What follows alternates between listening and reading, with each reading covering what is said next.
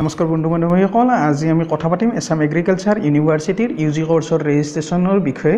আপোনালোকে দেখা পাইছে মই আসাম এগ্ৰিকালচাৰ ইউনিভাৰ্চিটিৰ অফিচিয়েল ৱেবছাইট www.aau.ac.in খুলি লৈছোঁ।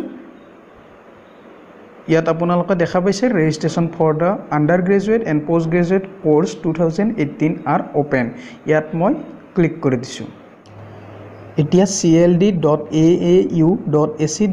পেজটো খোল খাইছে। বন্ধুসকল, এপ্লাই কৰাৰ আগতে ইয়াত ক্লিক কৰি ইনফৰমেশ্যন বুলেটিনখন ডাউনলোড কৰি এবাৰ ভালদৰে পঢ়ি চাব। এতিয়া আমি এডমিশ্যন 2018 অ'পেন এপ্লাই নাওত ক্লিক কৰি দিছোঁ।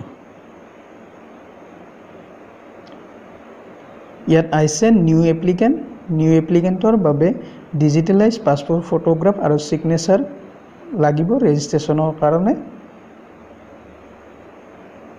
বন্ধুসকল, আপোনালোকৰ জ্ঞাতাৰ্থে জনাওঁ যে যদি আপুনি ভেটেনাৰী এণ্ট্ৰেন্স টেষ্ট 2018 এপ্লাই কৰিছিলে বা ৰেজিষ্ট্ৰেশ্যন কৰিছিলে তেতিয়াহ'লে আপুনি নতুনকৈ ৰেজিষ্ট্ৰেশ্যন কৰাৰ প্ৰয়োজন নাই, আৰু যদি কৰা নাছিলে তেনেহ'লে নতুনকৈ ৰেজিষ্ট্ৰেশ্যন কৰিব লাগিব। এতিয়া I am a new candidate, find a right course for me click কৰি দিছোঁ। আপোনালোকে দেখা পাইছে I am applying for a bachelor degree course, a postgraduate masters or PhD course। মই এতিয়া এই বেচেলৰ ডিগ্ৰী কোৰ্ছত ক্লিক কৰি দিছোঁ। ইয়াৰ পাছত বহুতো অপশ্যন আহিছে। ইয়াৰ পৰা মই I am a applicant from the state of Assamত click কৰি দিছোঁ। আপোনালোকে দেখা পাইছে Did you register for FET 2018? ইয়াত মই yes ক্লিক কৰি দিছোঁ।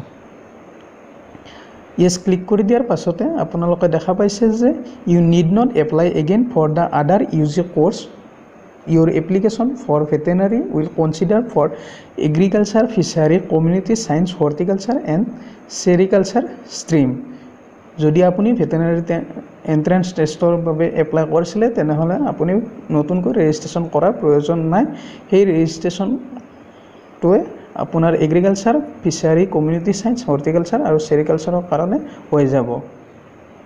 এতিয়া দিয়া আছে যে লগ in for the filling up the application. ইয়াত আপোনালোকে ক্লিক কৰি আপোনালোকৰ যাৱতীয় যিখিনি ডকুমেণ্টছ অৰ্থাৎ মাৰ্ক, এইচএছৰ মাৰ্ক কিমান পাইছে সেইবিলাক আপলোড কৰিব লাগিব।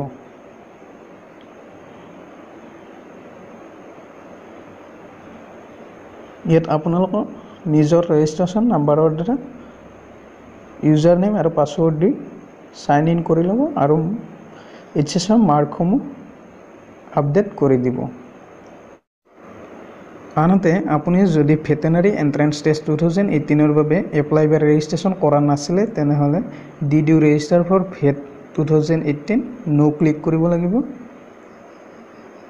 ইয়াত আপোনালোকে দেখা পাইছে I am a undergraduate applicant for Assam willing to apply in agriculture, community science, fishery and horticulture and sericulture stream। ইয়াত মই proceed for registrationত ক্লিক কৰি দিছোঁ। ক্লিক কৰি দিয়াৰ পাছত এখন চাইন আপ ফৰ্ম আহিছে। ইয়াত first name, middle name, last name, date of birth, father's name, mothers name, address line 1, address line 2, state, pincode, user name, password, confirm password, email, mobile number, তাৰপিছত photograph দিব লাগিব, তাৰপিছত scan signature দিব লাগিব, তাৰপিছত submit কৰি দিলে আপোনাৰ ৰেজিষ্ট্ৰেশ্যন হৈ যাব।